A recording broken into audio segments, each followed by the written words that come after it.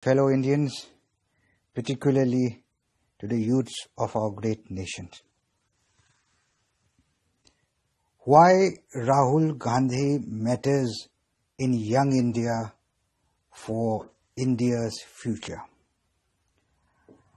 Much before I formally get associated with Indian National Congress, I had a few occasions where I heard Rahul Gandhi speaking on different subjects.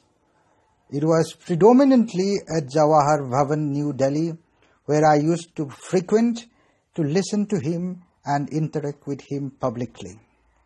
The year I joined my college, where he also studied, was the year when he also had his maiden entry to Parliament as a member in Lok Sabha. Mr. Rahul Gandhi joined the college decades back before I joined the college. We from the college look up at him as the future of our young India. We did not discuss much about the Congress then, as we were indeed overwhelmed by the highest number of members of Parliament present in the then Lok Sabha from the college. It was the then Prime Minister Dr. Manmohan Singh's daughter residing in the college as the university's professor in history, the coming back of Dr. Shashi Tharoor to India for an election to the United Nations Secretary General, news on two ministers, namely Natwar Singh and Manishankar Iyer, both formerly at the Indian Foreign Service from the college, and the newly discovered oratory of Kapil Sibal, that were the foundations of our post-dinner informal discussions at our college residence with our fellow junior members from across the nation and a few from abroad. Besides intellectually grooming and socially maturing with our college friends from political families of India, I grew up reading letters of Pandit Jawaharlal Nehru to his daughter Indu during my childhood. It was essentially the reading of such profound letters that have met a deep sense of values for humanity and inspiration from our nation's freedom struggle and sacrifices made by Nehru Gandhi family for our nation to my young mind and soul. My interactions with Rahul Gandhi in Delhi have moved me to feel his aura of being humble and optimistically thinking about our youths and young India. He, like his father Rajiv Gandhi, loves innovative ideas with no prejudice whatsoever. His initiative on proposing a separate Union Fisheries Ministry of India has given me a responsibility to lead our Northeast India at All India Congress Committee through All India Fishermen Congress. Today, as we see our nation being unprecedentedly disturbed by the rising brutality of an undeclared national emergency, the youths have been forced to come on streets to decide their own future. The question is, shall we accept this blatant exercise of normalizing tyranny of majority by suppressing the voices of young India?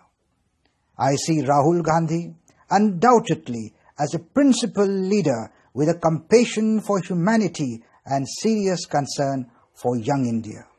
We, as the youths of our nation, are privileged to live and be a part of this 21st century that will shape the notion of climate change, international cooperation for mutual existence, intergenerational sustainability of ecosystem, emerging advanced technology, human genome mapping, interplanetary travel, and concept of global citizenry, which will give birth to the dawn of the next 22nd century.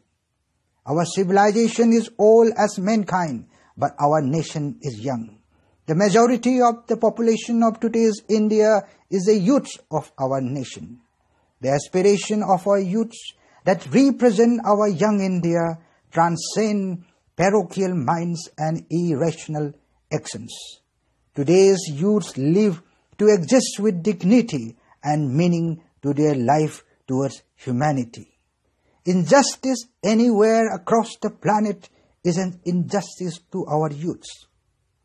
Our nation being a youthful nation, has to take more commitments and understanding towards solving and resolving the global issues. Our young India will be the light of the next 22nd century for our planet.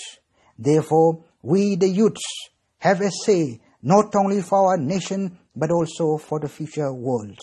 This is where we need a true, committed, honest and principled young leader. And that young leader is what I not only see but can also deeply sense in Rahul Gandhi. Rahul Gandhi's vision, to my understanding from interacting with him, is for the future of our young India and our planet. Like his great-grandfather Jawaharlal Nehru, his understanding and friendship with the world's statesmen and leaders will be significantly valued while shaping the evolution of our planet towards making it as a better and inclusive home for all the beings. His love and respect for the people, the culture, the attire, the foods, the weather and the history of the Northeast India has been beyond any iota of doubt. Like his grandmother Indira Gandhi, who learned Manipuri classical dance at Santiniketan, where she was deeply influenced by Rabindranath Tagore's philosophy, her grandson Rahul Gandhi also has an emotional connect with the culture and people of Manipur. He connects with everyone, including those who hate him. He loves those who hate him. He has no enemy.